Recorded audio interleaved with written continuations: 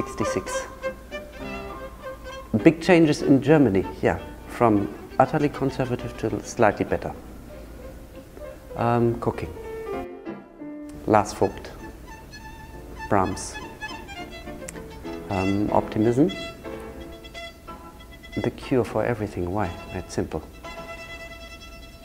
Laughter. Alarm. Every day it's a fight between cook and masseur. Joe Nesbo, Harry Holy, but what's that thriller called? The Bed. My woman. My woman. Most important in my life is my rather extended family. If I think back to myself being 11, I wanted to be a violinist. So this dream seems to have come close to fulfillment. It would be Mozart.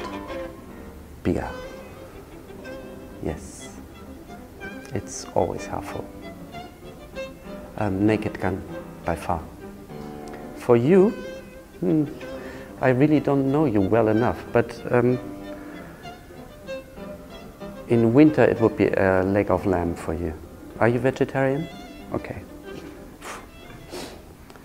If anything, a bit more, but I have no complaints on that side.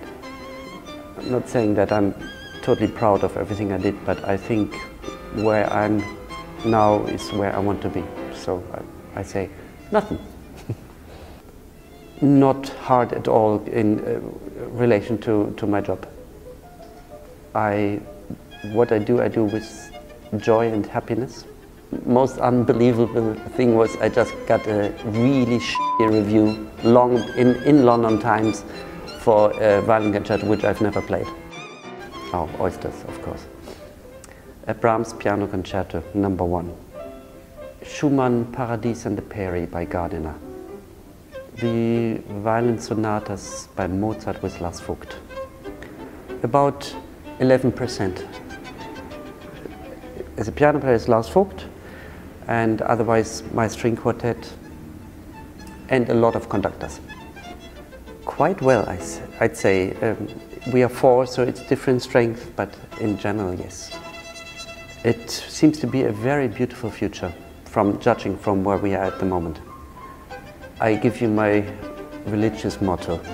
I believe in the communion of the souls in a concert hall.